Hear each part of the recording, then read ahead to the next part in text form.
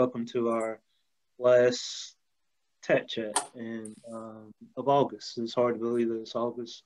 Labor Day weekend is quickly right around the corner, and I think I heard that fall is, you couldn't tell by the heat, but fall is coming too.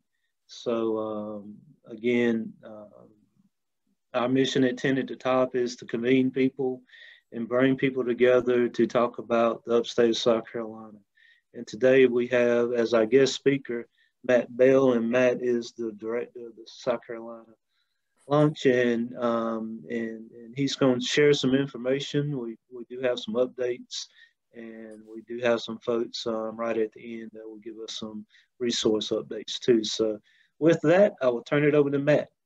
I appreciate it. Thank you, Terrence. I am going to share screen here if that's okay. Oh, someone else got a drop sharing. I don't know if that's you, Dean. There we go. Justine, she's got it. All right.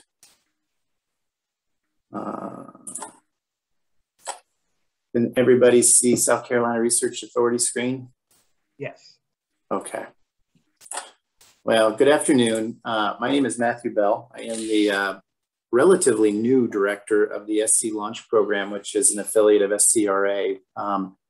I started with the organization in March of this year and actually just moved down to Greenville in June of this year. So what I'm about to present to you is my first time presenting it. And I will tell you that I am an expert at many things and I can answer a lot of questions, but on some of the aspects of SCRA and some of the things going on there, I'm going to give you an overview, but I'm not going to promise to be able to answer everything. So, but I do want to walk through kind of the organization, what we're doing, talk a little bit about my program, SC Launch, and what we're up to, especially coming out of the COVID situation last year, which I think had a dramatic effect on the entrepreneurial ecosystem at all levels across the country, but here as well. And then open up for Q&A. Quick background on me. I am Midwestern, born and raised. I grew up in Illinois, and I have a strong agriculture background. I've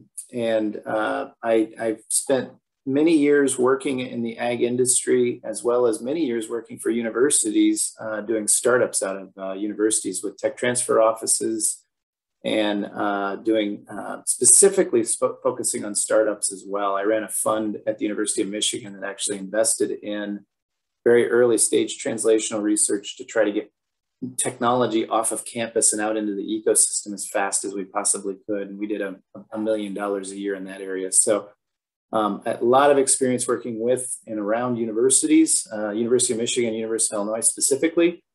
And then also quite a bit of experience working as a venture capitalist. I spent 6 years with a group called Cultivian Sandbox Ventures in Chicago, which is a food and agriculture focused venture capital fund, probably one of the first in the country that was a pure play food and ag, and did that for 6 years out of Chicago before coming down here. So just give you a quick background on me.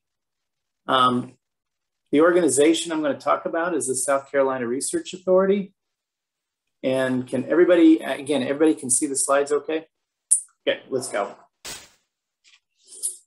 Let's talk about the organization. So South Carolina Research Authority covers the entire state of South Carolina. We are in essence an economic development organization for the state of South Carolina. And we have offices throughout the state and support activities across the state. And the focus is on economic development, really in 3 primary areas. One is SC Launch, which is my program, which focuses on funding support for startup companies. 2 is SC Academic Innovations, which focuses upon working with universities and finding ways to create synergies with them to drive innovation out. And 3 is Industry Solutions, which works directly with the industry within South Carolina, groups like BMW or Train as an example. Why I think it's important that you see all of this is because from an ecosystem standpoint, we touch all of the bases. We look for synergies between them and we interact with all of them. And it creates a really interesting dynamic internally that our network and our capabilities and our resources are broad within the state and in some cases deep, but breadth is really important. when I look at an ecosystem from an economic development standpoint, I tend to look at three things. You know, what is the talent level of the ecosystem from a technical standpoint, or from a business standpoint, or from an industry standpoint? What is the technology that's coming into that ecosystem, and how is it being commercialized and developed and pushed through the system with momentum? And what is the funding activities within that system? And are there gaps in any of those three areas that are inhibiting the ability for innovation to really grow and spread within the ecosystem? And we touch all three of those areas. So I'm going to dig in a little deeper into those as I go. We also focus on some key sectors: advanced manufacturing, information technology, and life sciences. As you're probably well aware, these are three areas within the state that are very, very strong and are doing very well. Most of the startups that we see within the launch group come from one of these, are focused in these areas. And by focusing in these areas allows us to create some depth in terms of our contacts, the types of deals we've looked at, how we can get synergy between different things. These are kind of three key areas that we focus in quite a bit on. Impact as an organization. You know, we've supported programs since FY20, leading to probably close to 5,000 jobs within the state, with 952 million in economic impact. For every 10 jobs supported by SCRA, and I'll say that right, jobs supported by SCRA, we're getting an additional 15 jobs created elsewhere. So the funding that we put to work is leveraged heavily across the state and brings more capital in. Part of the presentation I gave earlier about earlier in the week was on, you know, what is the impact of entrepreneur? What kind of impact could entrepreneurism have within a state environment? And entrepreneurism should be and is considered to be one of the key cornerstone pieces for economic development for any state, and it should be, because the amount of capital, the leverage of capital within our space is really, really dramatic. In some cases, 10 to 1, 11 to 1, 12 to 1. You can see some returns coming back to the state for the investments made. My program specifically is SC Launch. We are the investment arm, or the investment affiliate of SCRA. We focus pretty much exclusively on startups, the entrepreneurial ecosystem, supporting those startups, getting them going.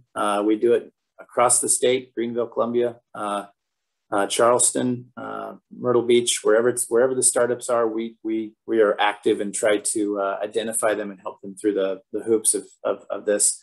We work with startup founders who are brand new to this approach, and we spend a lot of time with them supporting them. And in other cases, we're working with companies that are very sophisticated and have gone through it 2 or 3 times and are have an entirely different set of needs. And we kind of cover that gambit. We do mentoring and support from our team and resource partners. We have an entire network of resource partners from across the state, which are companies that are in the state that support startups, from intellectual property to marketing consulting to website development. We have a full a plethora of companies that are part of our resource partner network that we can tap into.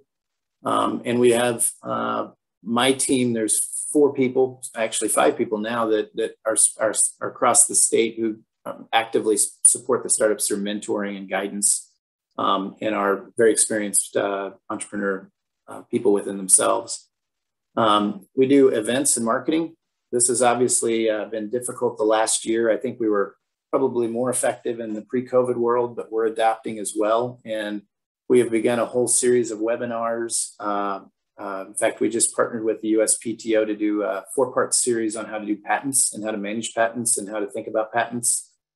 This morning, I was on another webinar with a law firm here from Greenville that focused upon patent strategy around patent enforcement and how to structure your patent strategy for your portfolio. So we also do a number of webinars with CEO podcasts, which are very popular. We're alumni of our program come back or participants in our program that are more mature come in and talk about their experiences as an entrepreneur and pushing their startups forward. And those have been very, very popular, as I said. We also do grant funding, which I'll talk about here in a bit, and we do investments, equity investments, meaning we take some ownership within the company. From funding perspective, we do project development grants up to $25,000. These are the first grant that we can offer to early stage companies. Usually what they're doing is just starting to get their first idea of what the startup is and what the minimum viable product is. And we can come in and provide some funding support for them at that level. We also do acceleration grants, which is really starting to think about, okay, now that I've got my first product in place, what's the product market fit? And that usually involves going out and actually talking to customers and trying to figure out, okay, how do I fit this into the marketplace, and what's the business model going to start looking like? And then as the company matures to the point where they're looking for investment capital, we can put in anywhere from $200,000 to $300,000 per investment for equity investments as well. For this portion of our portfolio, we act like investors. We treat the companies like we are professional investors. We vet them like we're professional investors, and we do say no quite a bit. Part of the reason for that is we're trying to maintain a fund that's sustainable going forward, and trying to make sure that the fund is in position to offer the same type of services 5, 10, 15, 20 years from now, which means that we need to have a return on investment for those investments. It also helps the entrepreneur at that stage, because they're getting ready to approach venture capitalists and professional investors in the ecosystem beyond us. And if we're a little hard on them at that stage, it really helps them get to the point where they're kind of battle ready once they get into presentations with VCs and that type of thing. We still support them with mentoring. We still support them with some support services. We still spend quite a bit of time with the companies, but that's a different level as they start to move into the SC launch investments. Again, $53 million in investments since 2006, $2.1 billion in follow-on funding to our investments. So there's a lot of capital leverage going on here. And the average salary of most of our jobs created is about $74,000. Nice part about an entrepreneurial ecosystem is it allows for elasticity.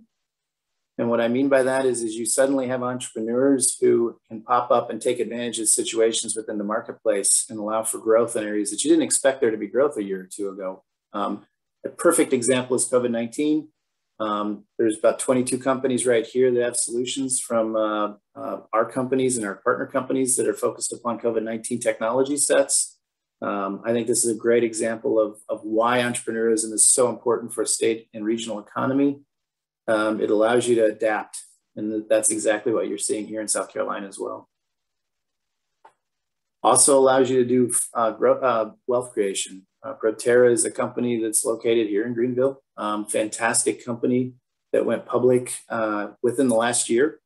Our CEO of SCRA was actually went with the Proterra team and got to ring the NASDAQ bell on the day that they went public, which was an event that I told them you really need to enjoy because this is extremely rare. But we were involved early on with some of the investments with Proterra about 10 years ago. They ran into some funding issues. We stepped up, Venture South stepped up, a couple of other individuals stepped up and propped the company up and got them going. And it's a tremendous success story for the area. We are also tied into the Palmetto Tech Bridge, which is part of the Naval Information Warfare Center out of Charleston. There are a number of these tech centers across the country. There's 15 of them, and we are one of them. The intent there is to tie in our connections with industry and with academia to the naval research groups, and to find synergies and find ways for technology to interface within those organizations. And we are a key cog for that process and that activity. We meet with them very regularly, and we have staff who are dedicated to supporting activities there. Different program, SC Academic Innovations. We call it SCI for short. One of the three programs I talked about before, the three areas we were focused on. They also do grants, SBIR, STTR support. Their focus is really on innovation and technology development off of campuses. So academic startup assistant programs, maturation, prototyping, and matching grants for universities, And then there's a large grant that we do with universities. It's multi-year, 2.7 million over 3 years, which focuses on the creation of innovation centers that are important to industry. And that's something we've been doing for a while as well. By the numbers, 47 companies have come out, supported by NCRA, 9.9 million in support with 29 million in follow-on funding. Again, this is really important activity for us to support this and to create momentum in this area to bring our best technologies out of those campuses and into the real world. Success story on that is Pensy Vision out of Charleston. It's a small device that does 3D images for internal scope to detect precancer cervical lesions. A really interesting technology. They received a perfect score from the NIH on a grant application that they put in, which is exceedingly rare for that to occur. And it was really a blessing from the NIH that this is a real technology with real applications, and they did everything they could to bless it with a perfect score. And we are working with them right now to build out the business model and define the applications of the technology in the clinical setting. Baby Strong is another one. This is a device to help improve feeding of babies that normally would be put on gastric tubes if they're not feeding properly or struggling with taking the bottle of the nipple. And this was a device that was granted FDA approval out of, I believe, MUSC, MUSC Foundation. So another one out of Charleston. Industry Solutions. SC Industry Solutions is our third group. And again, they work primarily with most of our corporate partners across the state of all sizes, focusing on R&D efforts, high-tech solutions, strategic partnerships. We've got a couple companies out of state that we're helping to come into the state. In fact, there's one medical company out of Seattle right now that we're working with to streamline and help them to come into South Carolina from Seattle. And as you can guess, with the economy here, the stability of the government, with just the living quality of life, there are a lot of companies that are looking to come this way, and it's something that this group actively focuses on.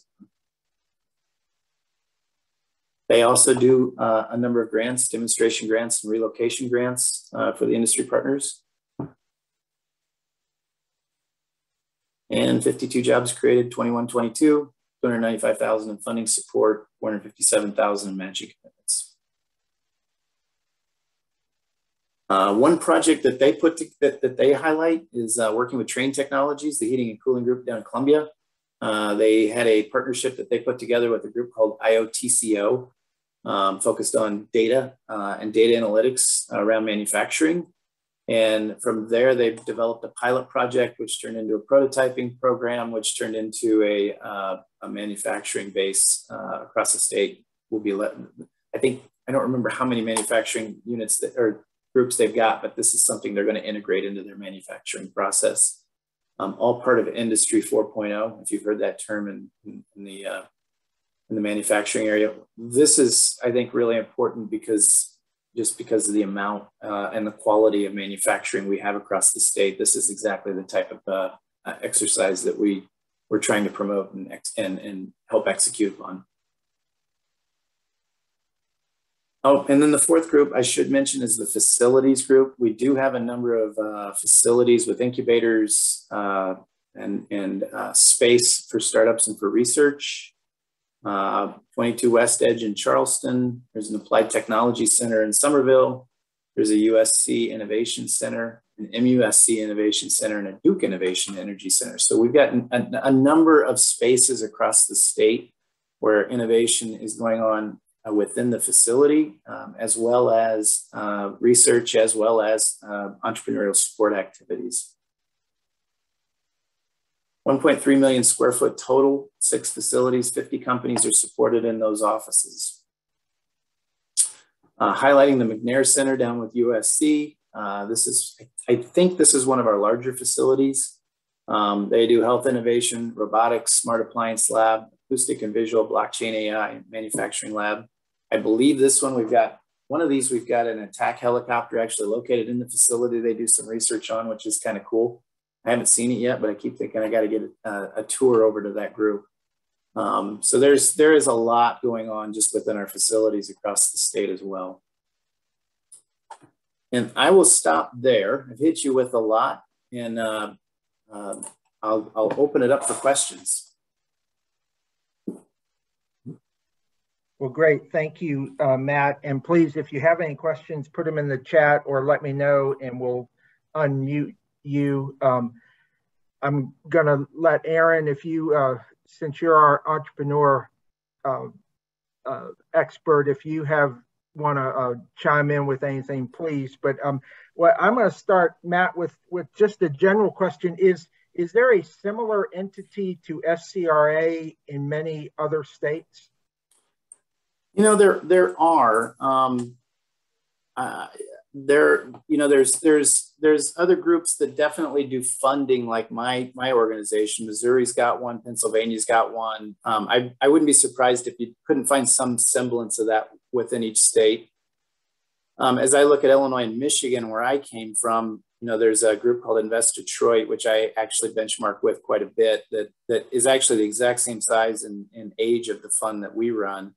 And it's been a fantastic resource for me. But, you know, honestly, there aren't too many organizations that cover the breadth of what SCRA does. I mean, if you're to be involved with the academic, the industry, and the entrepreneurial ecosystems all at the same time is pretty rare. And as someone who's been in kind of this space for the last 20 years, that's really what attracted me to this program and this state and this activity, was because this is a program that you know, does a lot of things that you don't necessarily see or hear about, but they are plugged into a lot of different areas. There's a lot of synergies created, and the reach of my program as an entrepreneurial support program is really enhanced by the industry support team, which can help me with customer discovery on projects, and vice versa. I can go down to the SCI team, the academic innovations team, and really help them with some of their startups because we've got expertise in that area. And to see that streamlined and in one organization is very rare. We do have a question from Joey Lohman. You mentioned about COVID-related ventures, and he's interested in learning a little bit more. Are you the person that he would reach out to? Reach out to me. We did some COVID loans last year. That program was basically for a time frame towards the end of last year, and we're not doing those anymore. But let's talk anyway and see if there's other ways we can help. And there's, oh, sorry, go ahead. Aaron, you want to go ahead?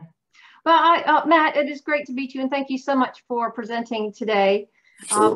We work closely with Steve Johnson. He's been a very good friend to our upstate entrepreneur ecosystem, and Steve reports to me. Yep. Okay. Yep. He's just fantastic. Yeah. But I was curious. You know, we up here in our 10 counties in the upstate, Greenville is pretty much the center of a lot of the innovation. So, but if you're in one of the other counties, how do they get, if they have an entrepreneur who fits into one of your 3 buckets, how do they get your attention? Yeah, it's a great question. And we've actually talked about doing like a road show and going out into some of those areas and trying to increase our presence. Honestly, I think it's just getting a hold of one of the investment managers like Steve or myself. Even though Steve's based in Greenville and operates in Greenville, honestly, most of our deal flow comes from Greenville. A lot of it does, but that doesn't mean that Steve's not going up to Clemson or he's not going over to Rock Hill. You know, those are responsibilities that he and I have as well. So I think it's just getting a hold of us and letting us know that there's something out there that's interesting that we need to communicate with, and we'll set up a meeting and go to work.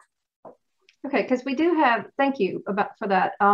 We do have areas that are starting to build up their own local ecosystems, and they are trying to figure out, they haven't necessarily identified the companies, or the innovations yet, but they're trying to introduce the community to the support providers. Yep. So maybe I'll talk to Steve about potentially. Put him in touch with either one of us. I was actually on the phone this week with Myrtle Beach working on that exact thing with them. They're trying to get something going, and we were trying to figure out how to support that activity. Okay, excellent. So Matt, we have another question asking about the difference between SCRA and the South Carolina Council on Competitiveness. I think I know the answer, but I'm going to let you. I am not. Again, I started in March, so this is new to me. Well, but this is not an organization. The Council on Competitiveness is not a funder. It is an entity or an organization, and if there's anyone else on the call who can expound a little bit more, but my understanding is they have more similarity to a 10 at the top in terms of what they do in terms of trying to connect folks and build a collective capacity around issues at the state level, but they are not a funder the way SCRA is. Am I saying that correctly? Yes. They provide connection as well as training, workshops, and research. But they're also very connected to Germany through, and I won't say this correctly, but they do not have the funding for the investment piece of it. So hopefully, CK, that answers that part.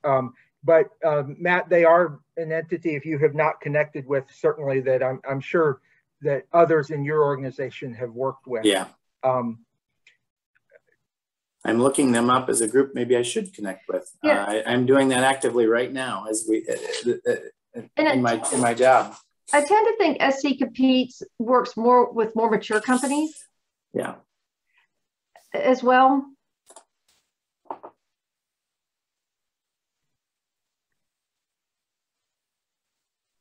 Right. So anyway, to not get derailed in that piece, I do have another question, kind of building on what Aaron said, and we have a question in the chat from Jerry about there are, I guess, 46 official ecosystems in the state. Aaron, I'm not sure if that's what that is correct, but in terms of partnerships and teamwork, Matt, you're relatively new, as you said, in the area, and you guys have maybe a little specific, focus on within your organization.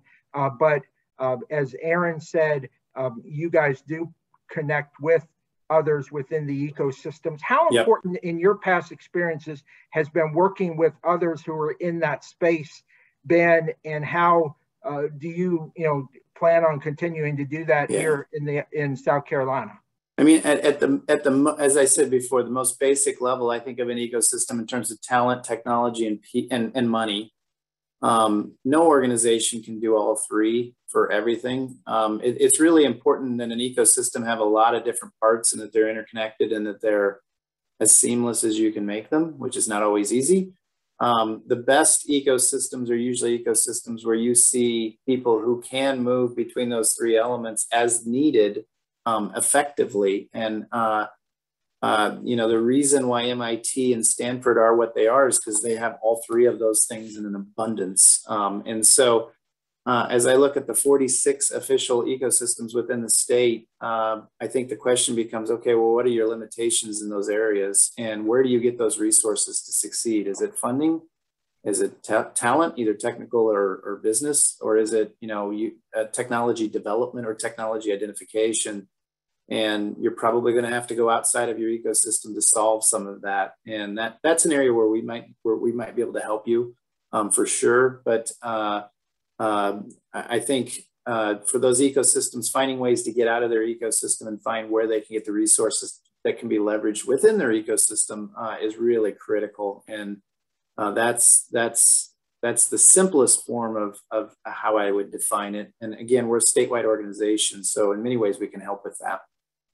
And I just met yesterday the new Secretary of Commerce in South Carolina. How does your organization work with Department of Commerce? And Aaron can talk about, can echo that they have been supportive of entrepreneurship in the last 2 or 3 years, probably at a greater level than they had previously. But how do you all work with Commerce? We integrate we integrate with them quite a bit. We have regular meetings with the Commerce teams and interactions with them. Part of what we also do is what are ways that we can identify and find ways to work together, but also identify gaps or communication issues that we could work together to overcome together.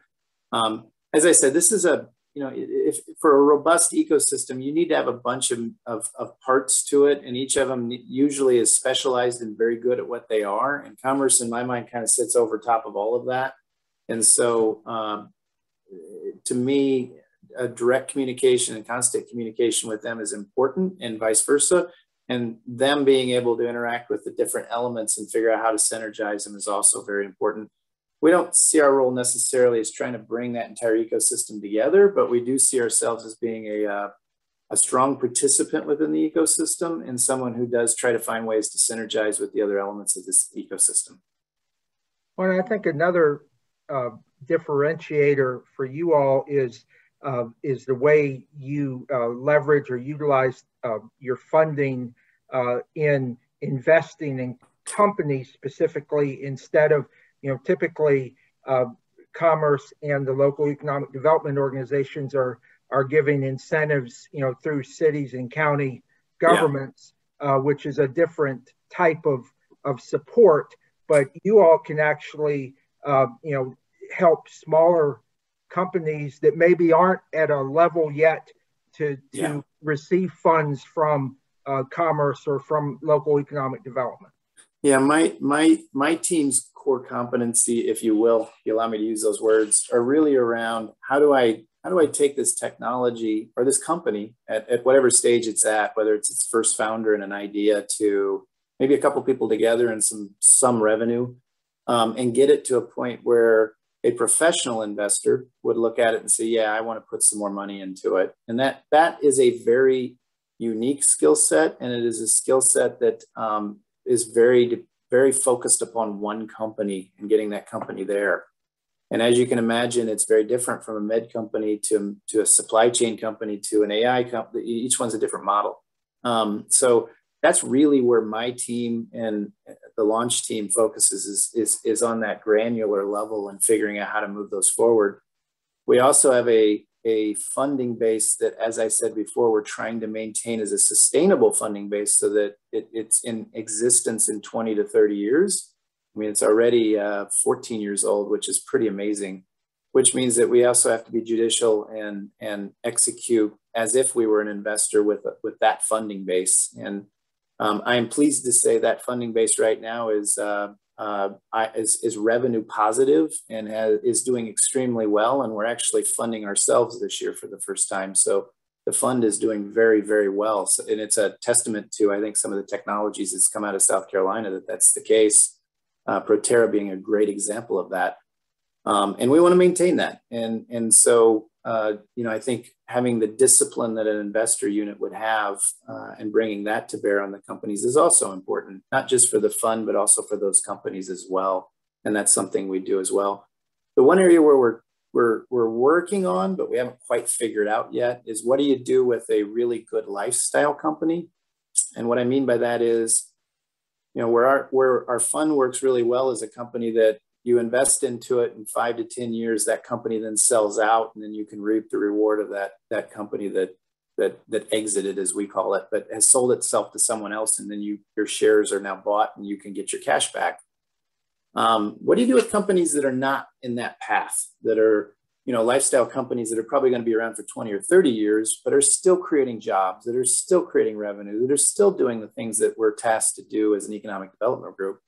And that's something we're struggling on, something we're working on, and we're going to try to see if we can find some solutions in that area going forward. But right now, our base is really those technology companies that are moving towards exit. Great. Erin, anything else? Thank you, Dean.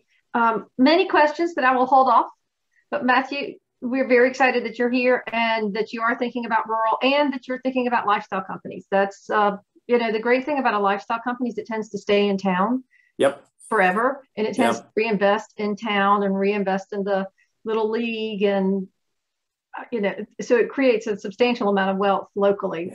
Very glad to hear you're thinking about that. But thinking about it, the challenge is building a sustainable model to continue to support those over time. That's the challenge. Yeah. But yeah, Absolutely. I agree with everything you said. Revenue returns and things like that. But good. And thank you. Matt, thank you. If you could put your contact information in the chat for folks. I did. That way. There is a matt.bell@scra.org. That email address is in the chat bar. Oh, perfect. And I saw someone was slightly confused about our structure. That's not unusual. Feel free to reach out. I'll walk you through it. Perfect. Well, Matt, again, welcome to South Carolina and to the upstate. And we're glad to have you here. And we appreciate everything that SCRA does in South Carolina and helping to leverage resources for economic development and for entrepreneurship. So we look forward to continuing to work with you. I know you and Steve and others are involved with the Start Grow Upstate initiative that Aaron leads for us. So we look forward to having your involvement with that. Perfect. Thank you, everyone. Appreciate your time.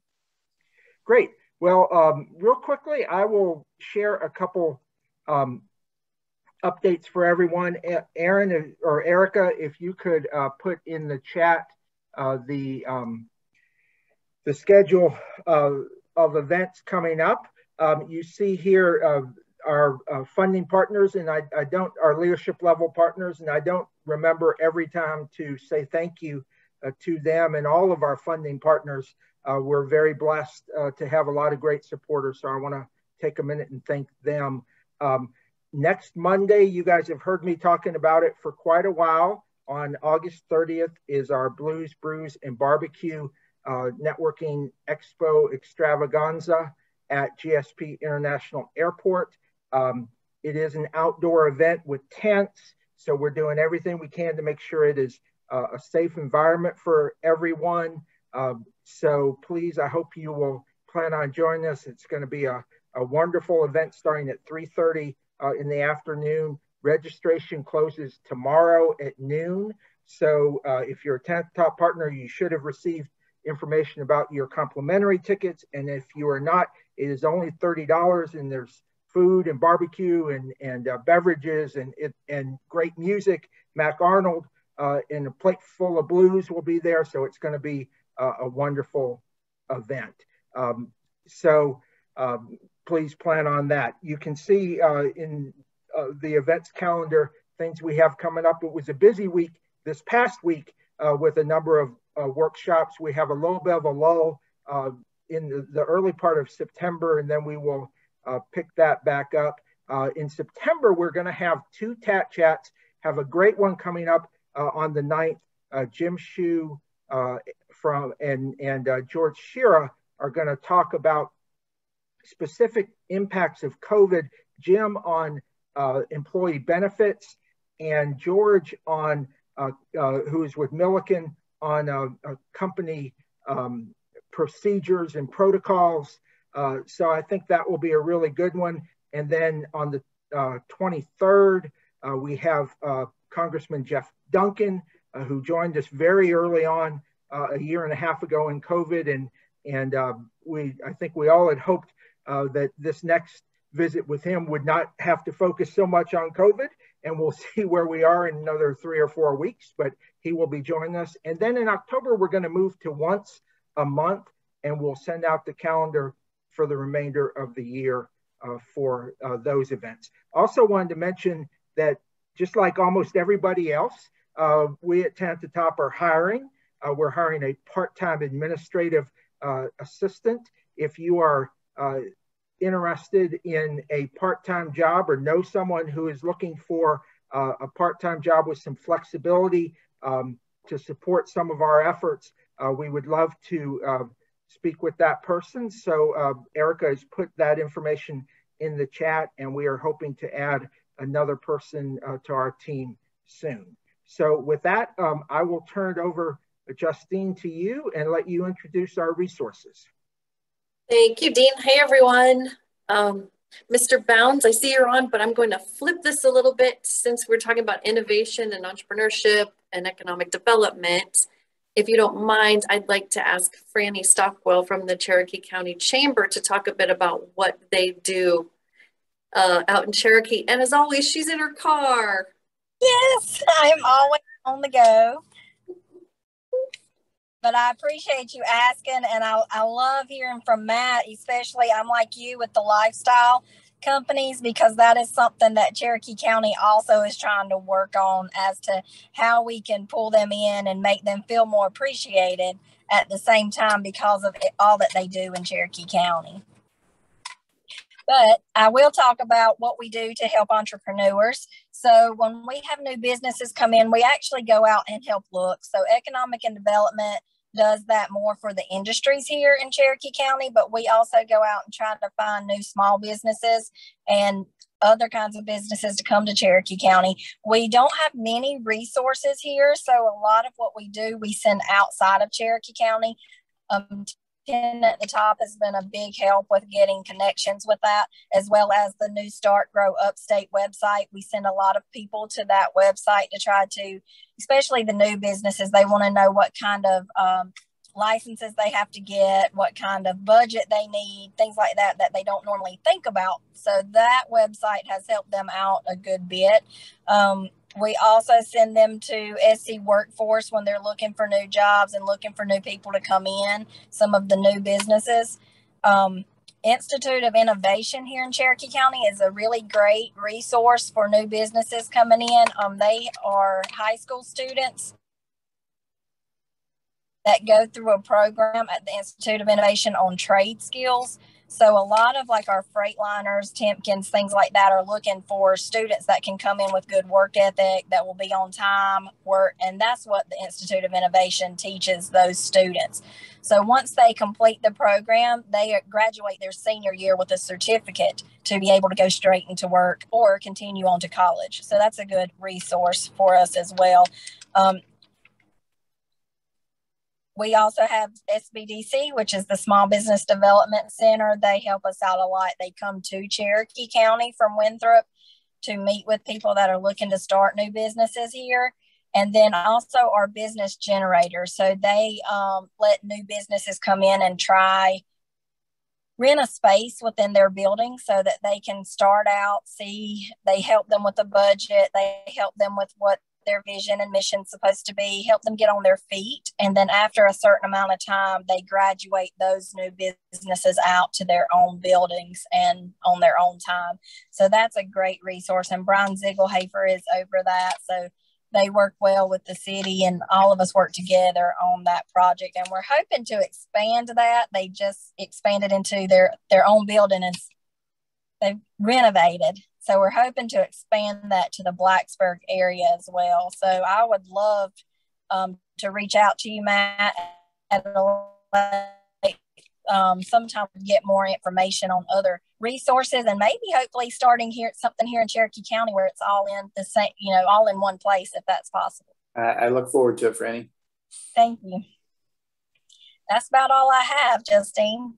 Thank you so much. I had a note about, did you mention No 2?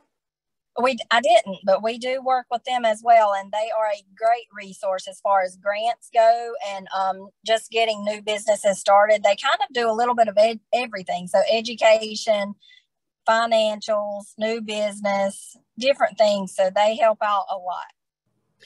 I remember trying to look it up when I first started with 10 at the top, and it took me so long, but now I know it's KNOW2 and not, there were so many ways I tried to get it. Thank you, Frannie. You're welcome. There's so many resources they can provide. Sorry, go ahead. Well, I was going to say what Frannie has done in Cherokee County is a very good example of connecting ecosystems. They looked at what they had locally, and then they looked at outside of their county to see what was available, and so that they could connect their business owners to them wherever they were. So y'all just do such a great job, Frannie. Thank you. Alrighty, thank you so much, Frannie. If you can, I'll put your email in the chat for you since you're in the car. Thanks again, as always, for joining us. And last but definitely not least, we're doing a little fun thing at the end today. Not that this all wasn't really fun. Larry Bounds from Chautauqua History Comes Alive Festival is going to be talking about the upcoming festival. And another, you know, always learning. I know how to spell Chautauqua now. Mr. Bounds, take it away. Hello there. I'm Larry Bounds, and I'm a school teacher, a retired now school teacher from Greenville County. And for the last almost 20 years, I have been involved in the Greenville Chautauqua Festival, which is also known as the History Comes Alive Festival because it's so much easier to spell than Chautauqua. For over 20 years, with a fully volunteer staff, we have put together a program that actually attracts participants from all over the country to come here to the upstate. Of course, last year was difficult with the virus, and we went to all an entire summer, in fact, throughout the year, of doing entirely online programs. This year, we rescheduled our normal 10-day summer festival from June into September, because certainly by September, the virus cases would be so much lower that it would be the best time. And of course, if you go back and look at the charts, if we'd actually gone on in June, we would have had the best chance of missing the most infected people. Who would know? However, we are planning to have the festival this year. We've done a few changes to make the festival work in the current environment. For those of you who have no clue what Chautauqua is, that's why we use the title also, History Comes Alive. You have a chance to meet people from history. This year, you'll have a chance to actually ask questions of and meet with Benjamin Franklin, with Thomas Edison, with Nikola Tesla, with the famous movie star Hedy Lamarr, who invented, our theme is reinventing America. She's known as a great movie star, but a lot of people don't know that she actually patented and invented the system that makes most of our cell phones function and work today, while designing a remote controlled torpedo system in World War II. How's that for creativity? And Rosa Parks, who helped in many ways to reinvent the way that our society works. Well, these characters will be live and in person at the Malden Cultural Center. Now, we are going to be performing on an outdoor stage, so that we'll have that nice grassy area in front of the stage in the back of the the Malden Cultural Center. Plenty of parking, plenty of space for people. Everything's outdoors, everything is separated.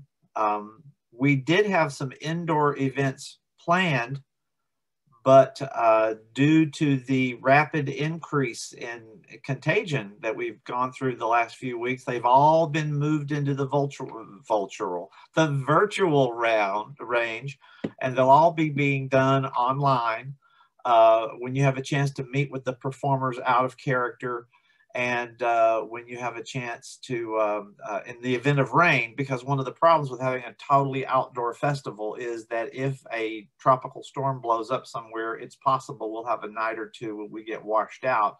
But those shows will also go online. All the arrangements have been made to make that easy. For those of you who've not been to a Chautauqua festival, what happens is when you come to the festival, you are introduced to, for example, Benjamin Franklin. He will come out on stage in character, a performer who's studied the life of Benjamin Franklin for some time. And he will come out as Benjamin Franklin and speak to the audience about the theme of the event, which is reinventing America. You will then have, and of course, Franklin is a great example of that because he did in many ways invent the America that we have today. After he speaks with the words that Franklin actually used in similar discussions and talks, for about 30 minutes, then the audience will be invited to ask questions of Dr. Franklin. And you'll be able to ask questions. Now, you're limited because Franklin passed away in the late 1700s. So you can't really ask him any detailed questions about things that happened after the time he died, because he would have no knowledge of that. But after Franklin has answered questions from the audience, then we have the presenter step out of character, and then that person can respond to questions that may try to pertain, for example, something that's going on now with something that happened in Franklin's life, and he could draw the parallels between them.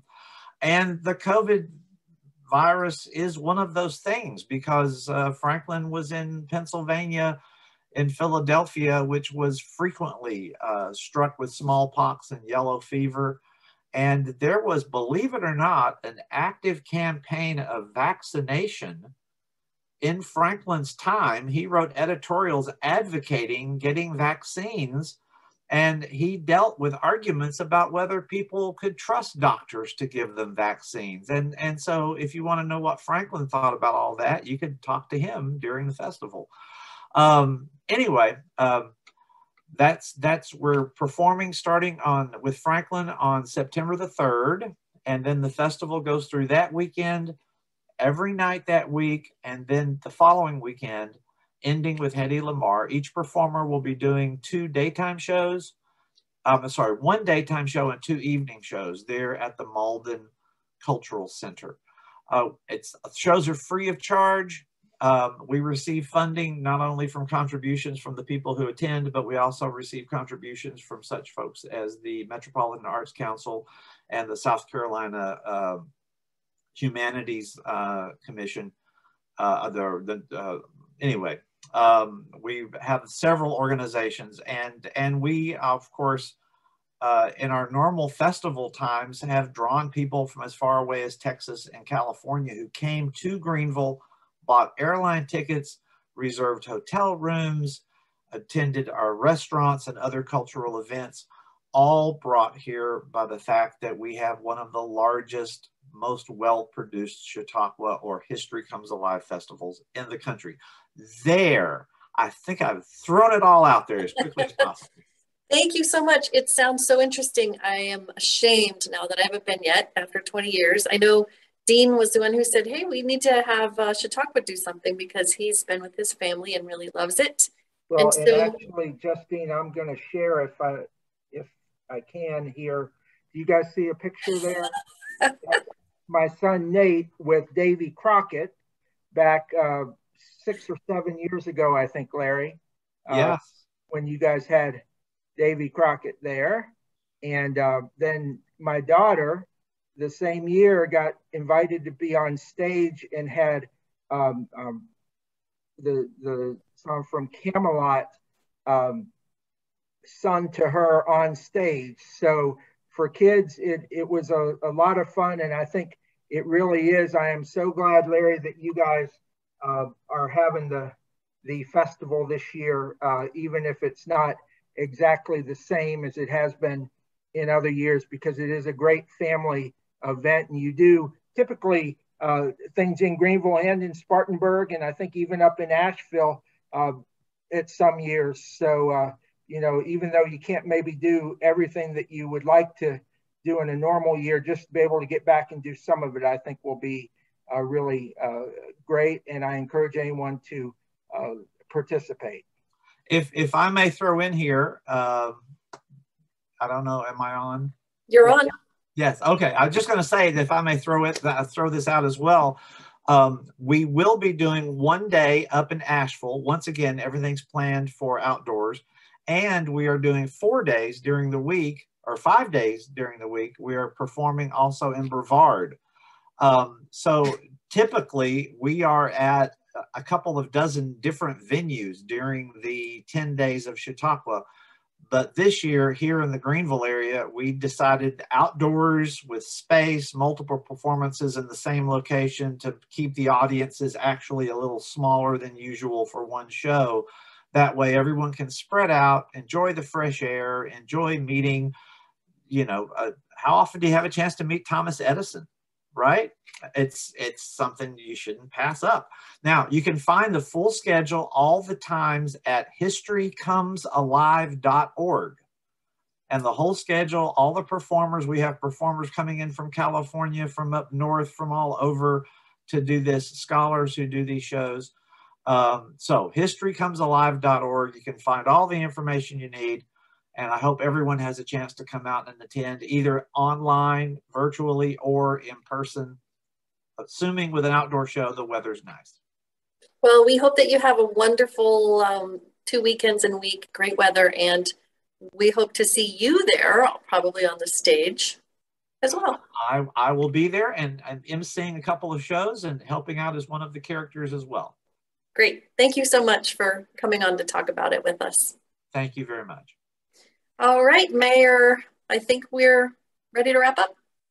Thank you, Justine, and thanks again to everyone that participated in the chats, especially Matt, the information you gave us. And there's always a lot of good things to do in the upstate and a lot of good things going on. So you still have time to come by and buy tickets for Monday night. And so do that. It's going to be fun. And I hope everybody has a good weekend. Okay? See you later. Thank you, Terrence. Bye, everybody. See ya.